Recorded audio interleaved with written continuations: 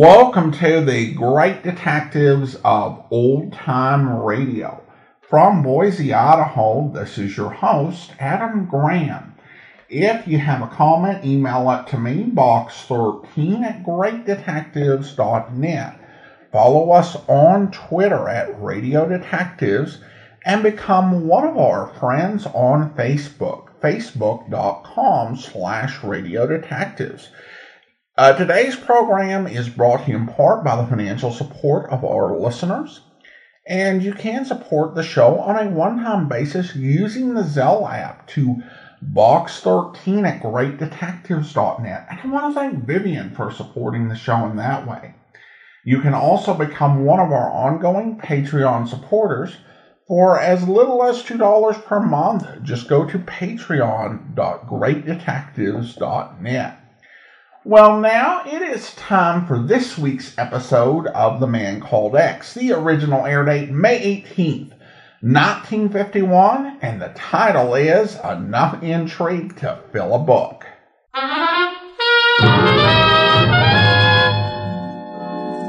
Now we present Herbert Marshall as The Man Called X, the Friday night feature on NBC's 5-show festival of comedy, music, mystery, and drama.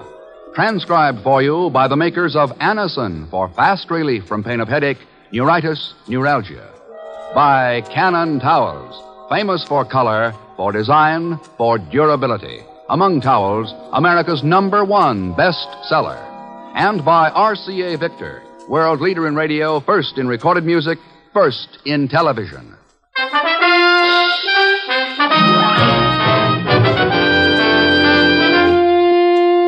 Herbert Marshall as The Man Called X. Wherever there is mystery, intrigue, romance, in all the strange and dangerous places of the world, there you will find The Man Called X.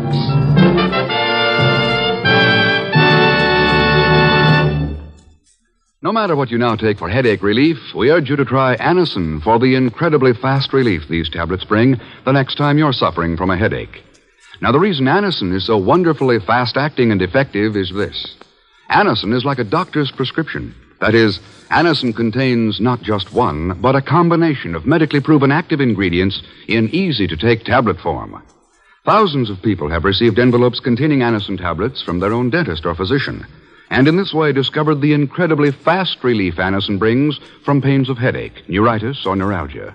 So the next time a headache strikes, take Anacin for this wonderfully fast relief. Anacin, A-N-A-C-I-N.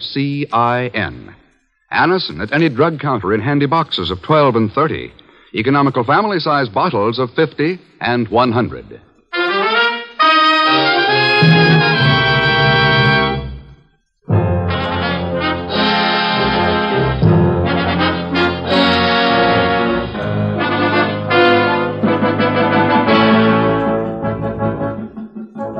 Port-au-Prince, Haiti, like many cities of the world, is a mixture in sharp contrast of the old and the new. An up-to-date airport serves its commerce, and modern business buildings line its streets. But deep in the jungle, and even in the plantations outside the city, the drums of voodoo still sound their pagan rhythms in the night. And again, the well-dressed man who steps from a limousine at the entrance of the government building is a product of the new. But the thing that awaits him is as old as terror itself. Call for me here at 3, Rinaldo. Good morning, Your Excellency. Oh, good morning, Dr. Weimar. Lovely day, isn't it? Yes, it is a perfect day. Tell me, sir, have you... Look out, Your Excellency. Huh? Zombie? No, wait. No. Get out! Stand back! Let me through here! Let me through! Your Excellency, Why, you filthy... Your shooting was not very well timed, Captain Andres. Eh? What do you mean, Dr. Weimar? I mean, perhaps it should have been 10 seconds sooner, or else not at all.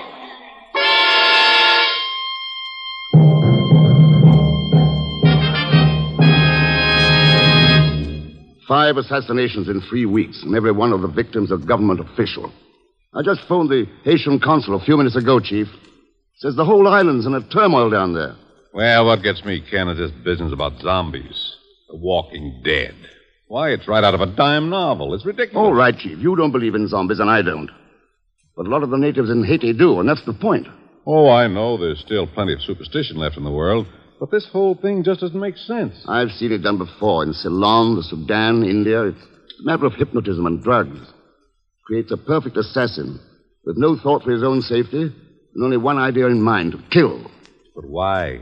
Assuming somebody is doing this in Haiti, why? Well, all the victims have been government officials. It looks like an attack on the government itself. Yeah. And the little hot spots have a habit of turning into big ones. Sure. Serbia, Spain. All right, Ken. Go to it. Somebody stands to profit by this. The problem is to find out who. And the answer? Well, I guess I better look for it in Haiti. So long, Chief.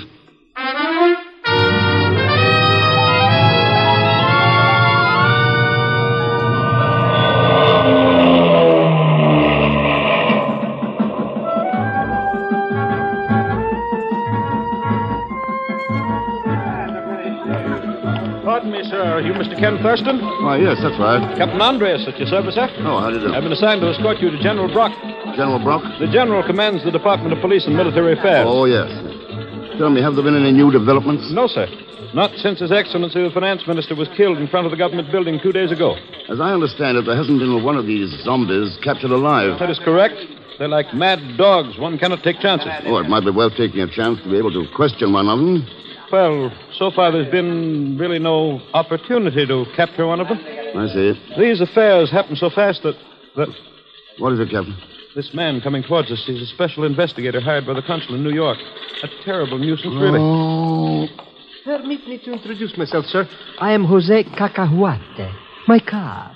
South American agent for North American van lines. From Tucumcari to Tallahassee, Chattanooga to Cucamonga, we haul anything, anywhere, All right, Pagon. Take off that phony beard and come up for air. I can't take it off.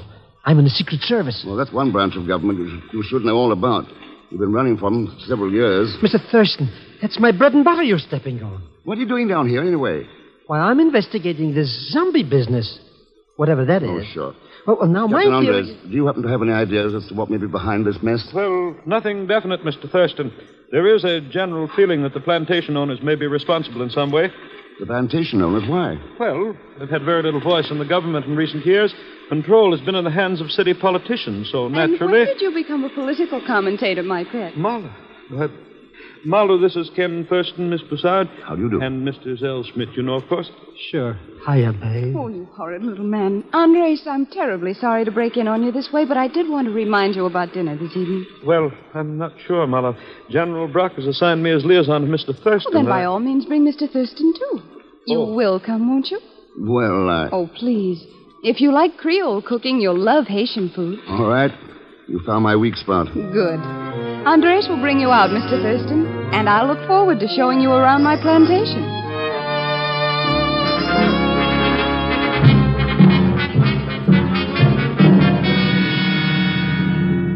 I don't mind confessing that it's a relief to have you here, Mr. Thurston. I'm a man of action myself, and a mystery leaves me floundering. Well, this is all a mystery to me so far, General Brock. Possibly these case records may help a little. Well, I hope so, but they don't make sense to me. 5 men in a row struck down on the streets without any rhyme or reason to it. Oh, I think there's a rhyme and a reason. Matter of finding them. Well, I hope that happens soon, sir. One more murder will mean martial law, and then the whole business will be dumped right on my shoulders. Yes, I see what you mean. General Brock, have you considered the possibility that one of your own men may be involved in this? That's ridiculous, sir. The police and army are absolutely trustworthy. Well, I know that's the usual theory, but... I can vouch for them to a man, sir. Something else, General. This idea of the plantation owners being responsible. Is that a possibility? Well, a possibility in theory, I suppose, but not in fact. Why, some of them are my best friends. Fine people, all of them. I see.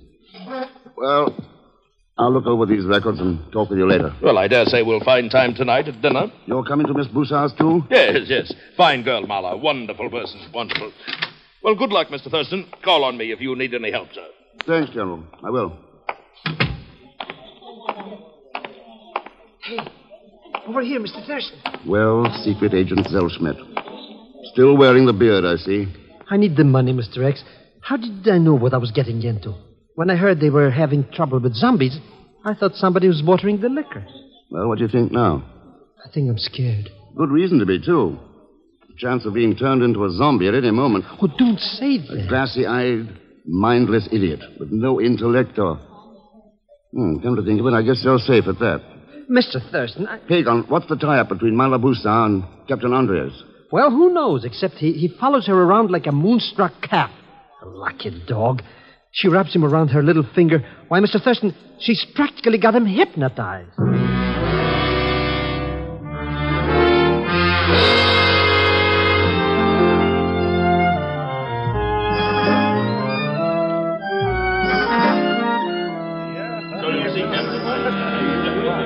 And this is my only guest whom you haven't met. Mr. Thurston, Dr. Weimar. Doctor? I knew a Dr. Weimar in Vienna before the war. Carl, I think his name was. My brother, Mr. Thurston. He is no longer living. Oh, I'm sorry. Psychiatrist, wasn't he? Yes, with a specialty in hypnotherapy. Oh, your field too, Dr. Weimar? It was originally. My practice here, however, is primarily medical. I see. Listen, everyone. It's such a lovely night that I decided we'd have dinner on the veranda. Very good. Wonderful. We'll go out through the side doors there. General Brock. Yes, my dear. Would you and Andres like to leave your firearms in here? Oh? I'm not really so dangerous that you have to be armed. Oh, on the contrary, my dear. You're so completely dangerous that mere firearms wouldn't do us the least bit of good. How pretty, General Brock. This way, Mr. Thurston. Thanks. Ah, you're right. It is lovely out here. I wouldn't trade it for all the rest of... What's the matter, Mr. Thurston? Nothing. I was just listening to the drums. Oh, yes. Voodoo drums or signal drums. Opinions vary. Monsieur Mala, you excuse, eh? Oh, yes, Granaloo. Is approval with you if me go now? Of course, Granaloo. I'll see you in the morning. Good night, Monsieur Mala.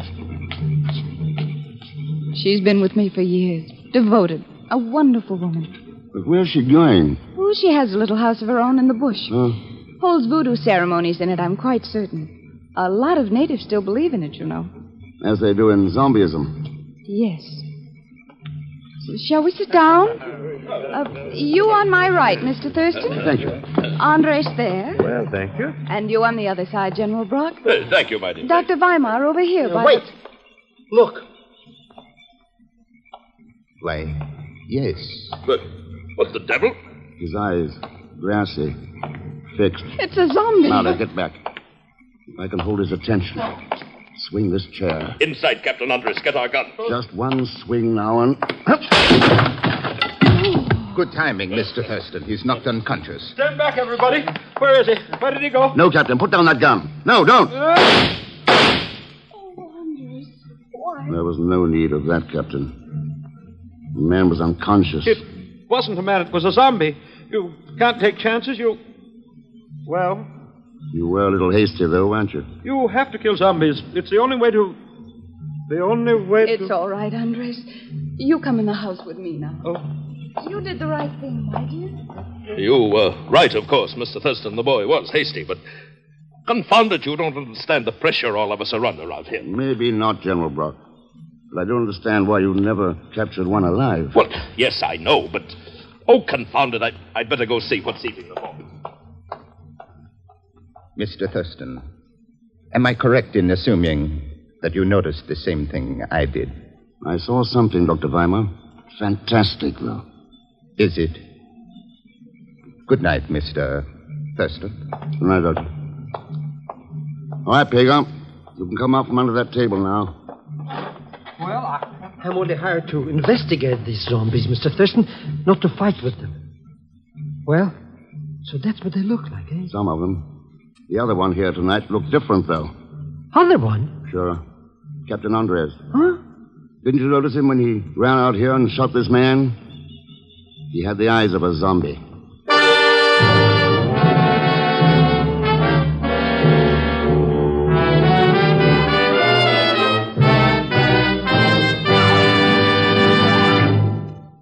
We will continue with The Man Called X in just a moment. Now for some news of a special event. News that deserves and gets a fanfare. Now, right now is the time to get famous Cannon towels. Big Cannon towel sales are booming all over town. They're packed with value. Don't wait. Get to your store today and get in on these great money-saving Cannon sales. Cannon towels give you the most for your money. Cannon towels absorb more, wear longer, stay lovely longer. You'll need more towels for summer. Get famous Cannons now. The big, fluffy, thirsty towels in every size.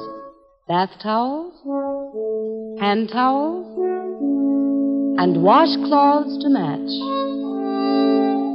Complete ensembles. 18 beautiful colors to choose from. More people buy Cannon towels than all other towels combined. Get the most for your money. Get Cannons. Get them now, right now, in the big, big, big value-packed Cannon towel sales.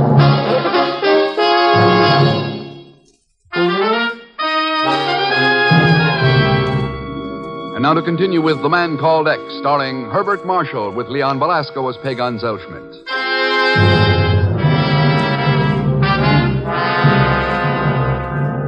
5 assassinations in 3 weeks, and the island of Haiti is swept by a wave of terror. One word is whispered over and over on the plantations and through the dark hills. Zombies, the walking dead. Ken himself was an eyewitness to killing number 6. And now he and Pagan make their way cautiously through the midnight bush, heading for the hut of a voodoo oracle, old Granaloo. What do you want with this Granaloo woman anyhow? Just checking. That zombie came out of the bush about a minute after she went into it. And she may be a voodoo leader. She's devoted to... Wait a second. Huh? There she is in front of the hut. Jeepers creepers. Let's get out of here, Mr. Thurston. Please come on up here where I can see you. Oh, it's too late. Come on, Pagan. I've been waiting for you, Mr. X. Why, Granaloo? My people out there in the hills. They ask what will be done to save them from this terror. And I have not known what to tell them. And what will you tell them now? That you have come. You knew I would come. And you know who I am. How, Granaloo? There is still much knowledge in the jungle that has never yet been found. Have you found the answer, Mr. X? Yes, I found it. But I don't know yet how to deal with it. You will.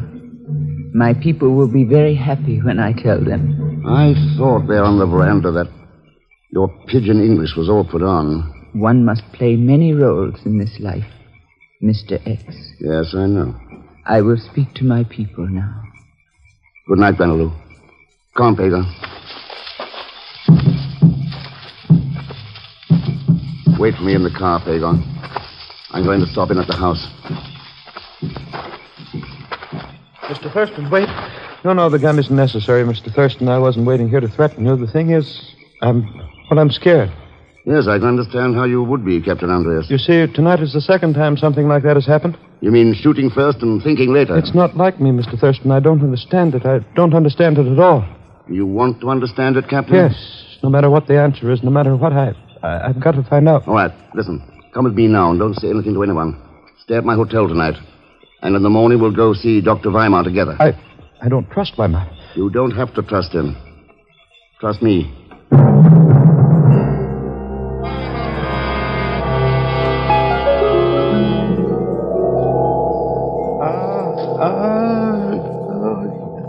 He's rather far under the drug now, Mr. Thurston. And the trance, too, is about as deep as I care to take him just now. Well, it's entirely up to your judgment, Dr. Weimar. It's a little out of my field here. Then I think we might try for some of the phrases, some of the commands that were given him when he was hypnotized previously. Do you agree, Mr. Thurston? Yeah, go ahead, Doctor. Captain Andres, can you hear me? Yes, sir. I can hear you. And do you understand who's here with you and what's happening? Yes, sir. You're Dr. Weimar. Mr. Thurston is here, and you've hypnotized me. A part of me is asleep, a part of me is awake and listening to you. You called it... Dissociation. Yes, sir. Now, the awake part of you, Captain Andres, is the part I'm talking to. It's the part that remembers everything, including the last time you were hypnotized. Yes, sir. I remember. What were you told at that time, Captain? I was I was told to kill zombies, take no chances. How were you told? What were the words? You can hear the command now. What is it, Captain? What is it? Kill all zombies after they've killed all captured zombies. Forget you were told this. It's almost as though a woman were talking. You can't always be sure, Mr. Thurston. I can't remember anything. He's been given a lot of commands to forget. It's going to take quite a lot of work to get it out of him. Well, I'm afraid I'll have to leave him in your hands, Dr. Weimar. I've got an appointment with General Brock.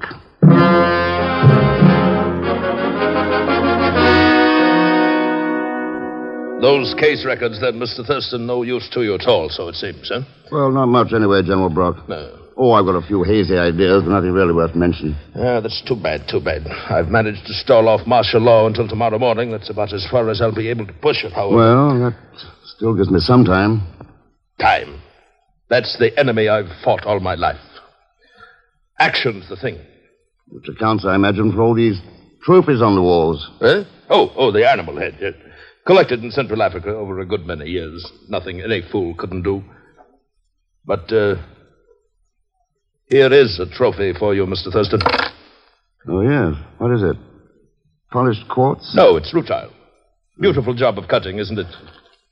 I attached it to this watch chain so I could swing it, like a pendulum. Watch it glitter. Glitter this way. Back and forth. Back and forth. Notice the fire in it, Mr. Thurston? The play of lights deep inside the stone? Yes, it's fascinating. I could watch it for hours. Glittering. Scintillating. Shifting. Changing. Patterns of light as it swings. Back and forth. Back and forth. Yeah. Yes, I see. Makes me drowsy sometimes. Sleepy. My eyes get heavy. Like yours are now. Yes. Heavier and heavier. Sleepier and sleepier. So sleepy you can't open them. Sleep. Sleep. And now you're sound asleep. Yes. Sound asleep. You can't open your eyes, Mr. Thurston. You're sound asleep. I'm sound asleep. Asleep. Good. Mr. Thurston, you're a fool. Yes. I'm a fool. Hypnotism is such a simple art. You ought to learn more about it. Now, I'm going to give you some orders, Thurston, commands. And then I'm going to wake you up. You won't remember being hypnotized. You'll forget all about this. But when the time comes, you'll carry out the commands. Do you understand? Yes, I understand. All right. Now, listen. I'm having a little dinner party at my residence this evening. The same group that was out at Mallard's last night. And during this dinner, at my signal, you're going to draw your gun and kill Dr. Weimar. Do you understand? At your signal, I'm to kill Dr. Weimar. And here is the signal. I'll say, doesn't it seem a little hot in here? The signal. You'll say, doesn't it seem a little hot in here? Good. And now I'm going to wake you up, Thurston. At the count of 3, you'll be wide awake, and you won't remember any of this. Understand? Yes, sir. All right, then. 1, 2, 3. Natives of that particular area polish the stones by some method all their own. I never could discover how they did it. That's very interesting, General. Well, I guess I'd better get back to work. Oh, by the way, Mr. Thurston, I'm having a little dinner party here at my place this evening. Like to have you join us. Fine. What time? Oh, let's make it 8 o'clock. All right, General. I'll see you at 8.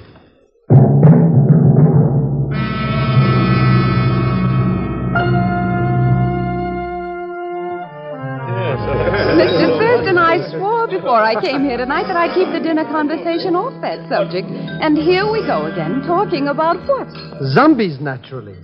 Would somebody please pass the salt? Well, it's a little hard to ignore a subject that's caused 6 deaths in a row. What have you found out, Mr. Thurston? Any results yet? Well, it depends on what you mean by results, Captain Andres. None, at least, that have led to what General Brock would call action. Well, unfortunately, I'm being forced into action. Martial law goes into effect at 8 o'clock tomorrow. Orders of the cabinet. It's the old familiar pattern, and a bad one. Armed guards everywhere, a curfew, law courts closed, bulletins, orders, and force. Yes, it's an ugly picture, Dr. Weimar, for most people. For most people? I'd say for everybody concerned. Not necessarily, Marla. I came down here with one idea in mind. To look for the person most likely to profit from this zombie terror. Well, I found that person pretty quickly. It wasn't really much of a problem. I say, doesn't it seem a little hot in here? The problem was deciding how to deal with the situation. Mr. Thurston, doesn't it seem a little hot in here? Not to me, General Brock. But what I said was... I know what you said. I also know a few things about hypnotism. What? Enough at least not to fix my attention on a shiny pendulum. All right, Captain Andres. General Brock, I have here a presidential warrant authorizing your arrest. But Captain Andres, I bet. Look!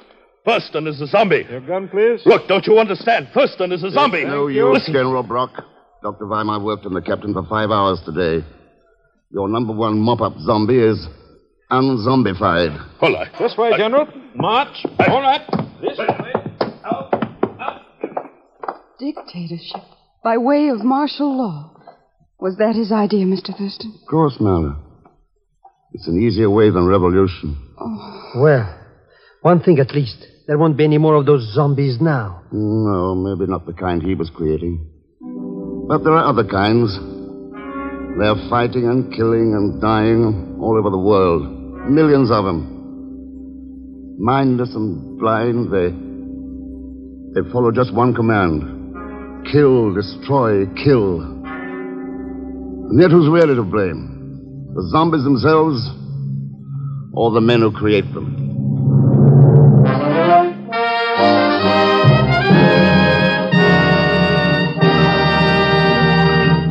Our star, Mr. Herbert Marshall, will return in just a moment. Here's a word from RCA Victor. That word is Fairfield. And RCA Victor's superb new Fairfield is the last word in console television. It's better looking in every way. Better looking television. RCA Victor television that has been quality proven in over 2 million homes. It's 17-inch television with clear, bright pictures, steady pictures that are locked in place by RCA Victor's exclusive eyewitness picture synchronizer. Better-looking cabinet, too, for in the Fairfield, RCA Victor stylists have captured all the charm and dignity of the classic design. Every line, every detail of this fine furniture piece exhibits the craftsmanship for which RCA Victor is famous. And its beautifully figured doors can play such an important part when the set is not in use. Yes, the Fairfield is better looking in every way. So next chance you get, step into your RCA Victor dealers. See and hear the exciting new Fairfield. You, too, will discover that the RCA Victor Fairfield is better looking in every way.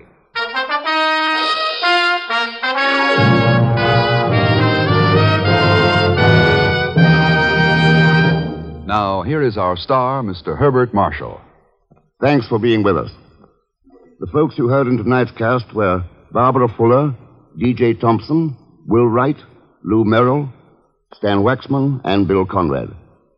Next week, a man and a girl and a plot that sent Ken halfway around the world on one of the most exasperating cases he ever tackled. And speaking of exasperation, of course, Leon Belasco will be there as Pagon Zellschmidt. So join us, won't you, when next I return as the man called X. Good night.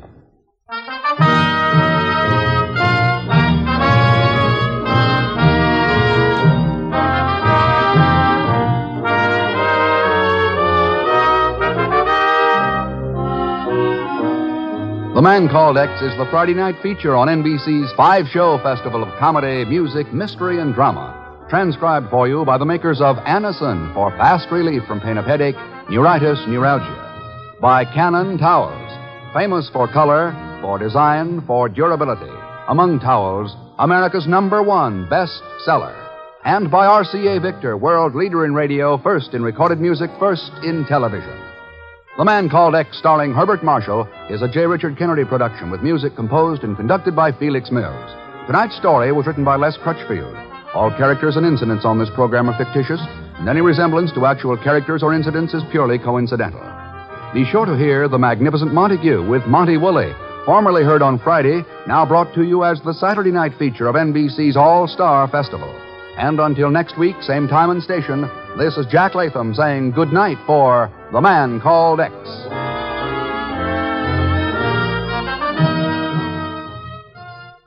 William Bendick stars in The Life of Riley. Enjoy it on NBC. Welcome back. Well, did anyone expect we would get to a zombie story before we finished with The Man Called X? Certainly an interesting tale. Hypnotism can be overused in a lot of stories, but I think it actually works here. It does work, I think, as a solution for why all the zombies ended up getting killed.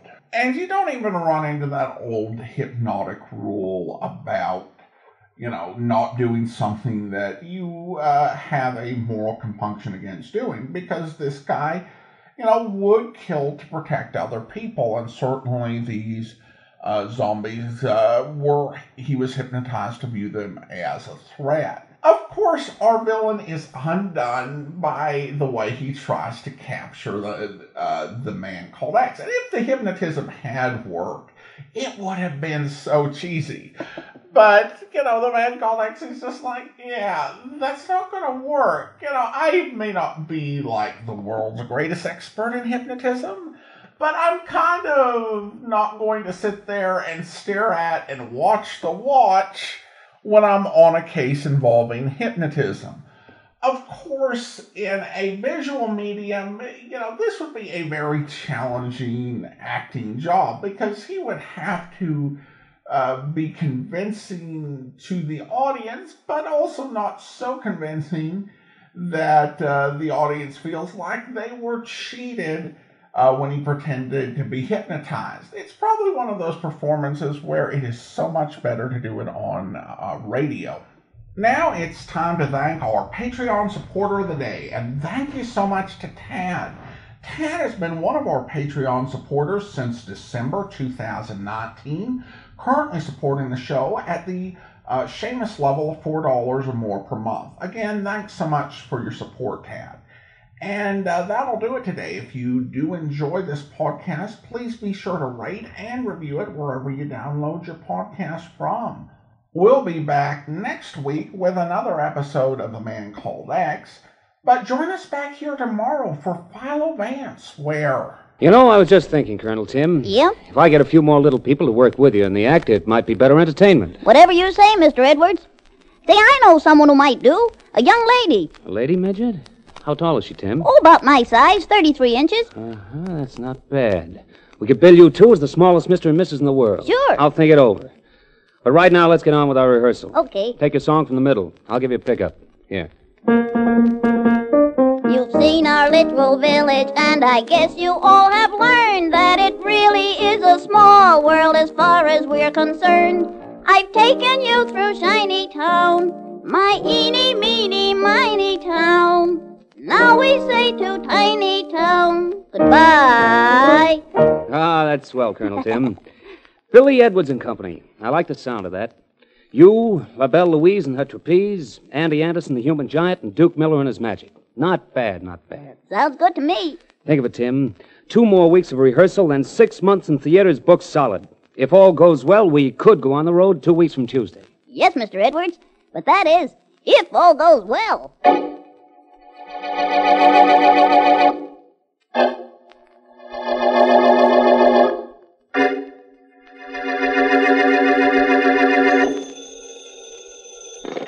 Homicide Department, Sergeant Heath speaking. Sergeant Heath, this is Jennings. I'm the janitor of the rehearsal building on Kearney Street. Hurry over, please, Sergeant. Please come right away. Okay, Jennings, take it easy. Tell me what happened. A man's been shot, and he's lying on the floor of one of the rooms. Hurry, Sergeant, hurry. Be right there. You know the man's name? Edwards, Billy Edwards. Hurry, please hurry. Don't touch anything and don't leave till I get there. Be up in 5 minutes. I hope you'll be with us then. In the meantime, do send your comments to box13@greatdetectives.net.